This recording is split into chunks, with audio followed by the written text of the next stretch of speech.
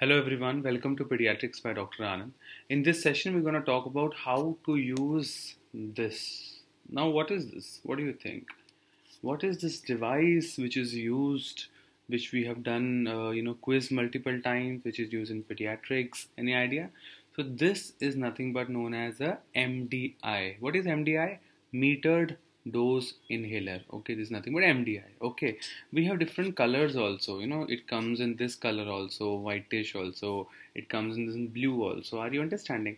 So what does this MDI consist of? Let me tell you first. Okay, see, metered dose inhaler, it is used for asthma purpose for delivering drugs in a aerosol therapy. Either you can give budesonide like Butycord, you can give salbutamol, you can give all the short acting or various bronchodilators through this device. Okay, first point. Second point, very important, the parts are of MDI are number one, this. Can you see that? What is this thing? What do you call this? Any random guesses? So this is nothing but known as a canister. Okay, this is known as a canister. CANIS, canister. Okay, the metered dose inhaler consists of a canister, number one. Number two, this is nothing but known as a actuator. Okay, this is known as a actuator. Actuator means the spelling is ACTUATOR, actuator.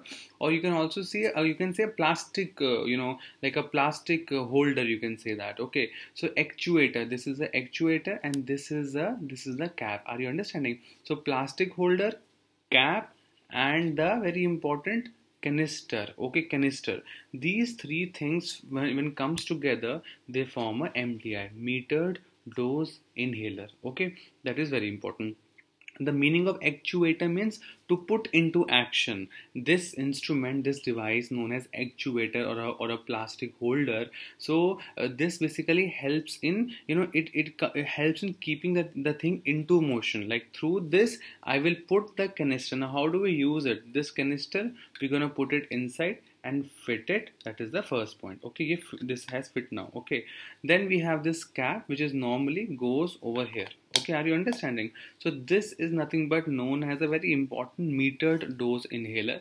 Now I will be telling you how to use it. There are some instructions which we need to follow in a case of how to use this. I'll be telling you each and every point. Okay, point number one, what they say that first you remove the cap. This cap is there, right? So you remove the cap. That is the first point. So after removing the cap, basically you make sure that the mouthpiece is clean. Can you see that? Whether the should I zoom the camera? Can you see? It is saying that the mouthpiece should be clean. That is the first point. Okay. Now the next point is hold the inhaler away from your face and shake it well. Okay. Hold the inhaler away from your face, not in front of my face. Okay. Away from my face. Shake it well, and you put two puff in the air.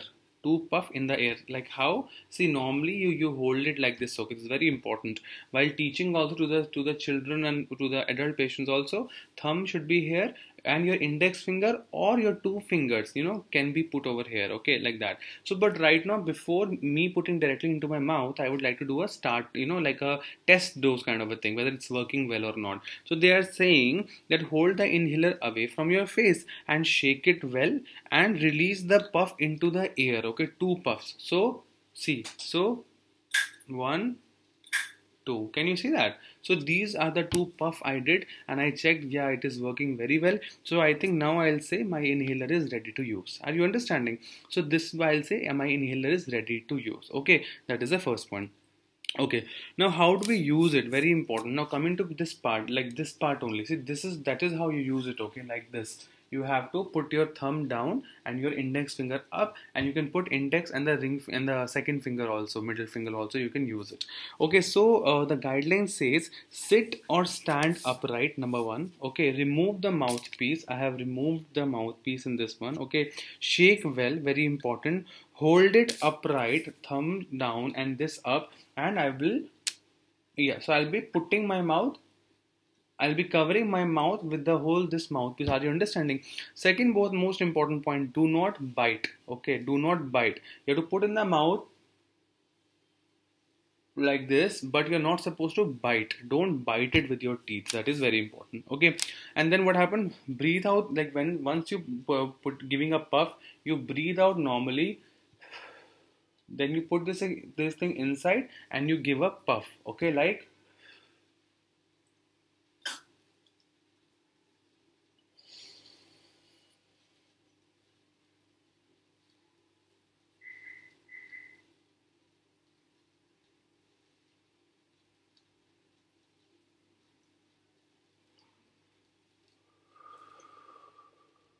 So what exactly I did, I'll just explain you also. Place the mouthpiece of the inhaler in your mouth. Place the mouthpiece. This is the mouthpiece of the inhaler in your mouth. Okay. After that, very important, between your teeth. Put them between your teeth, but don't bite it. That is important. Okay. So then what happened? Once you give a puff, then start breathing in slowly through your mouth. Start, like once you give a puff, no, so you start breathing it slowly through your mouth, and this down through the canister. This is known as the canister. You push through the canister, right? That is one important. You release the spray, okay, and then very important, you count for 10 seconds. Okay, we tell the patient, okay, full, like you pushed it inside your the canister, you pushed it, and then you took it inside, then count, hold your breath there only, count for 10. 1, 2, 3, 4, 5, 6, 7, 8, 9, 10. Slowly. Count for 10 seconds and then slowly exhale it.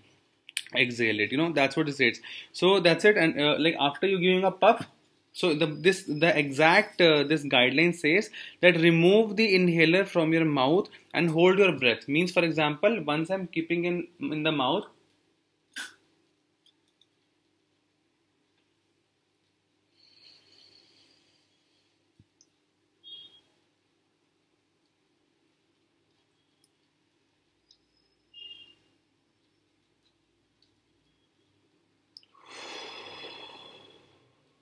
Did you see that? Are you able to understand? That's what they're trying to say. See, okay, that's very important. You once you give a puff, no, then remove the inhaler from your mouth. Then hold your breath for 10 seconds. And then as long as it is comfortable, and breathe out normally. Are you understanding? That is how a normal puff should be used. Okay, next question. Next question is that, sir, if the doctor has told me to take 2 to 3 puffs in a time, then what to do? Doctor has told that you have to take 2 puff thrice a day or 2 puff twice once a day. So just now we gave a 1 puff. What about the second puff? So if another puff is required, you have to wait at least for 1 minute. If the another puff is required, you have to wait at least for 1 minute. Are you understanding? And then shake well, and same like this, upright position, and good to use. Are you understanding? These are the important points which you need to know. We have various colors also. We have various canisters also. Like as if I can see, this canisters of salbutamol. Basically, each dose contains 100 microgram. It is written, or it is written each actuation delivers salbutamol 100 microgram. Okay, that is the first point. Second, we have other canisters, like we have this one. Like what is this? This is budesonide. Okay, this is budesonide. Or yeah, so this budesonide comes in. This one is one dose is equal to 100 microgram. One puff, we say, no, 2 to 3 puff or 1 to 2 puff. So one puff means 100 microgram. That you should know. It comes in budesonide 100, budesonide 200, and budesonide 400. Various composition comes. Okay, like one puff is equal to 100 microgram or 200 or 400 micrograms. So this is the canister. This is the plastic cup or actuator. This is the what you call cap. You put a cap like this. This is a beautiful thing, and you keep it like that, like this, and you fit it. So this is a wonderful way of keeping it. Okay, and for the children's, basically we use something known as a spacer. Okay, in that is also important. Like we have this we have this MDI, then we have a spacer also. So the spacer also I can take the breath. Okay, in some cases I have the MDI, I have the spacer. There's a device called spacer, and then I have a mask also for a better drug delivery. Okay, for a better drug delivery. That is important. Yeah, I think that's more than enough regarding this thing about the how to use a meter dose inhaler MDI. And this week we have a wonderful quiz, 100 questions on bronchial asthma, and I'm happy that you all are attending. If not, then you should. And thank you so much for your participation. For more such updates, you can follow us on Instagram and YouTube, and join our free WhatsApp pediatrics learning group on 9999897081. Thank you.